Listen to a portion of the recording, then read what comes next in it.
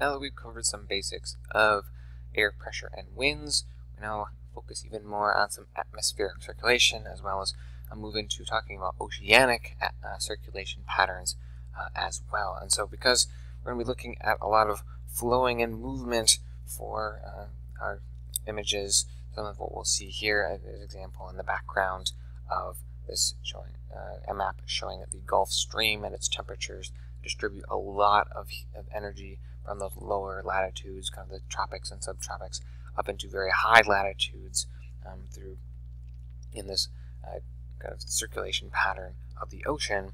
Our then fitting song for this video to help us get in the mood to talk about this topic is Even Flow by Pearl Jam. So we're going to note here that I'm going to showing from this first example, which I just talked about this kind of distribution of energy being moved around a little bit.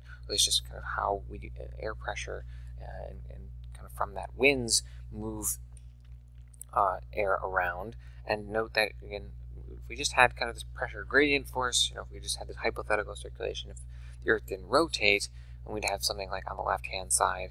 But again, as we noted in a prior lecture, to show that note that because we have to take into account rotating Earth, for example, on the right here, we actually then end up having a series of cells that we're going to be looking at, as we can term them. We're going to have kind of this rotation around, and going up and down, and round. So I noted those on the prior slide. I gave specific names to them. So just to back up here, so we had the Hadley cell, the Farrell cell, and the polar cell. Sometimes you also hear that referred to as the Hadley cell, which is in the tropics, the mid-latitude cell, and then the polar cell, the mid-latitude cell being the Farrell cell from the last one, and then the polar cell. Again, pretty self-explanatory there. But again, the idea here where we're seeing again these kind of circulation cells, and we'll look at this more with the Hadley cell on the next slide, kind of three of them occurring, one within kind of the tropics up to the subtropics.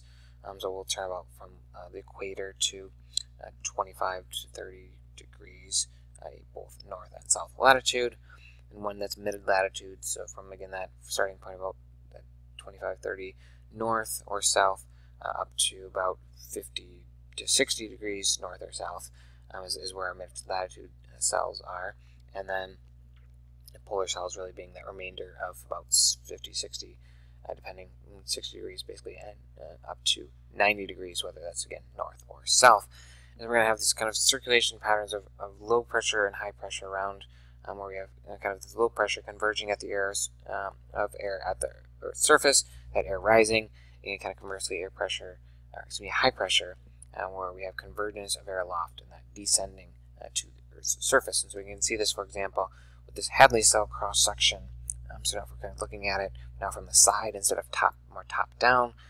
So and Hadley cells again are in where we would term the tropics, and end up creating what we term the intertropical convergence zone, is where we have this this convergence of air. Again, that's where we get that low pressure, or it's really just naming that low pressure as that convergence zone. It's where that air converges and then ends up rising, as we can see roughly around the equator, although as we'll see that shifts seasonally, and so that then air rising ends up, as we'll see in future lectures as well, with precipitation, ends up causing a lot of our air to cool, a lot of moisture that may be held in that to precipitate out, and that air kind of rotates around, and once it's higher up in altitude, as we can see here, and cools, eventually then descending, and again that about 25 to 30 degrees north and south latitudes, as we can see here. And so those are our high pressure, or what we term the subtropical high pressure areas. And so again, we kind of go around and round in these cells as we term them here. So again, once again, just noting where those high and low pressure areas are. And so again, and noted this intertropical convergence zone. This is where again it is roughly at the equator, although as this image shows us, it actually varies throughout the year. And so we kind of have these two extremes: the January intertropical convergence zone on the bottom in blue, July intertropical convergence zone in red on the top. And again, it tracks between these areas, of course, between those months.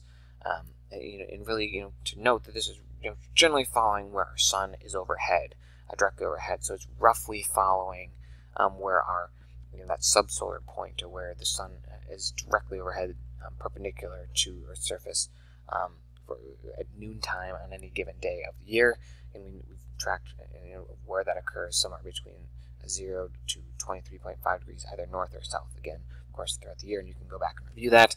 But again, just to note that this is really occurring roughly within those latitudes, although also to note that this can occur at higher latitudes, even than that, up to about 30, low 30s degrees, around 30 degrees, either north or south. And the most prominent examples we'll look at in this next slide is the example here, where we actually end up having this occur over into the 30s degrees latitudes, occurring over much of South Asia, so countries like India, as well as East Asia, so countries like China. And so that occurring because of this difference, again, of a land-water heating difference, where that land heats up a lot quicker than the water around it. And in this case, as we can actually see within this next slide, this leads to a very famous, relatively famous weather kind of phenomenon, or seasonal phenomenon that we observe, that is known as the monsoons. And the monsoons are known, as we end up seeing in this example, for the precipitation that they bring in the summer months. The name monsoon actually just simply means a change in wind direction. Actually, if we back up and kind of move and look at the slide again, we can note that when the intertropical convergence zone in its July pattern, or its roughly summer pattern, where it's occurring again, that is a convergence zone. That means that is where the low pressure is. And remember, with our low pressure, that air at the Earth's surface is going to be moving into that area, and then rising. And note again, then really where the air that's going to be coming from is going to be coming off of this very warm ocean just to the south of it here, and moving into it again as that air rises, as we'll come to see, ends up then causing a lot of precipitation, is what we were observing in that slide one forward. But again, and then in reverse, in the more winter months for this area, now our intertropical convergence zone has shifted off of the land to the south and is now out over the ocean. So now our change of wind is actually moving again towards this, off of the land surface. The relatively colder, drier winds moving off of our land surface, because again, there's not really any real moisture there to be coming off of that compared to the oceans. So that's, again, the monsoons. Again, once just to run through this once more, we can see here now in the summer months, you see that precipitation occurring. That's kind of what's appearing here. So here it comes again, boom, showing those summer months. But again, the monsoon name itself simply just means that change in wind direction.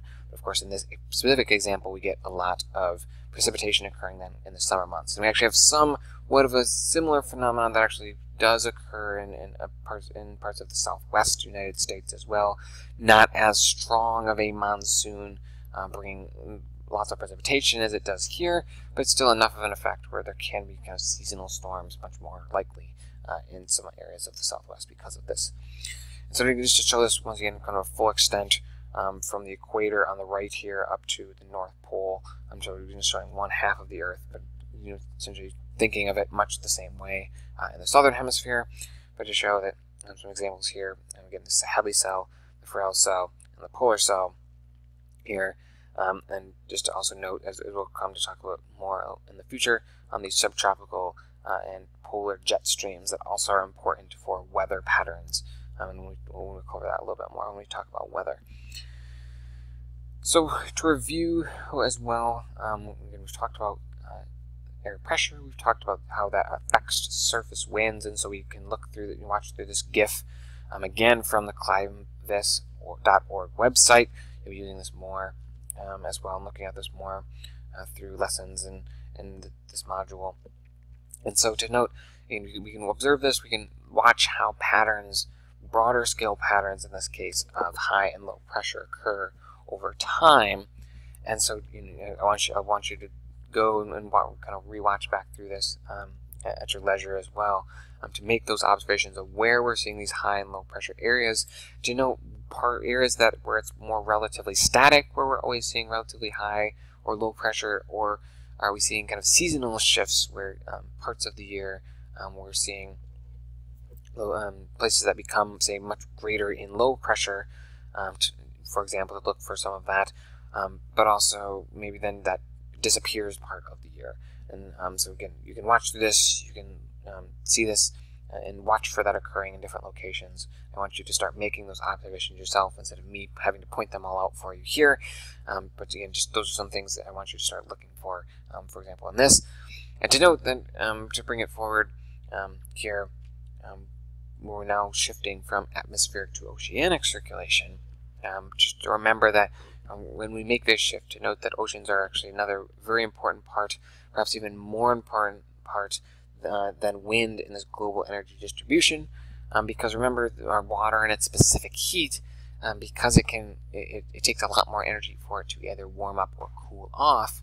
That energy can travel much longer distances as ocean currents move around, and that warm water can be shifted to much northerly or southerly latitudes from the equator to distribute that heat energy once it's kind of dissipated off from the water, compared to winds, which their temperature generally would be changed relatively more quickly, and that heat would be lost much more quickly before it ever reaches those very high latitudes.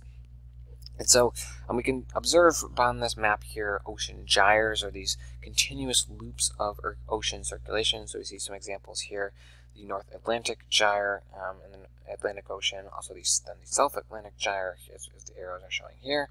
Similarly, the North Pacific gyre and the South Pacific gyre as well, showing us, trying to show some of their patterns and rotation patterns there. And to note that, okay, you can see those ocean currents as in the arrows that are driving them. The question is, well, why do we observe this particular pattern? And hopefully you could at least see some of them that I was tracing there, and I'll do this again. So here's, again, an example of the pattern that we see in the North Atlantic. Here's the pattern we see in the North Pacific, now the South Atlantic, and the South Pacific. And so if you watch carefully there and you see the patterns that I'm showing, you can go, well, actually, that's interesting. The North Atlantic, we seem to see one pattern, or one direction of rotation, and in the South Atlantic, we see another.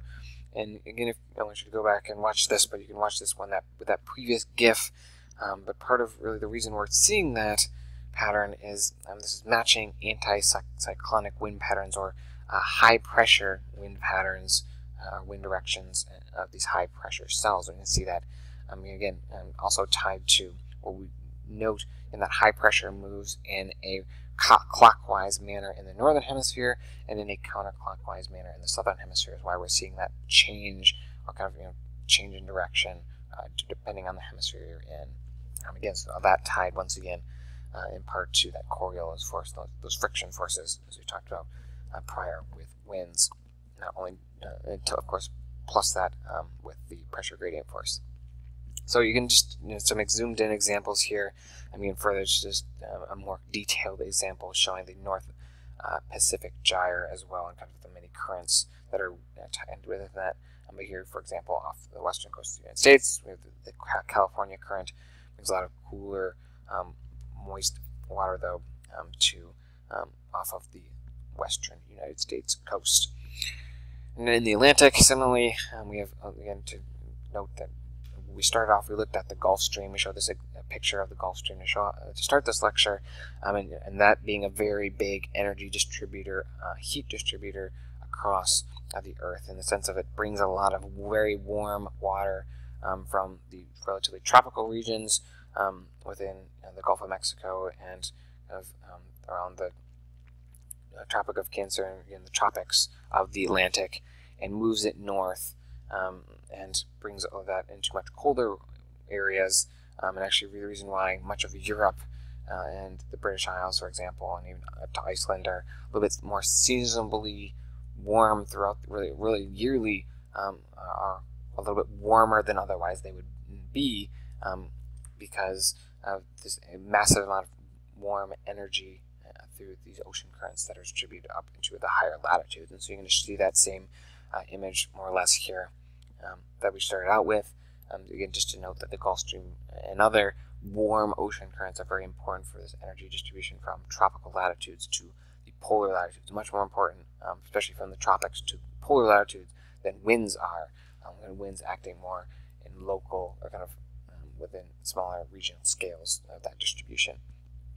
And so then we end up seeing not only at surface ocean currents, as we've looked at with the past few slides, but also how this plays out in what we term the thermohaline circulation, or this deep sea conveyor belt of oceanic movements. And not only the oceanic movement being shown of surface patterns, which is being shown generally by these red arrows, and how these kind of move around, but also these once that water sinks, as it does with the Gulf current here, gets up in northern latitudes, and actually sinks very deep down into the ocean, and then kind of tracks along these arrows, as we can see them here, deep within the ocean.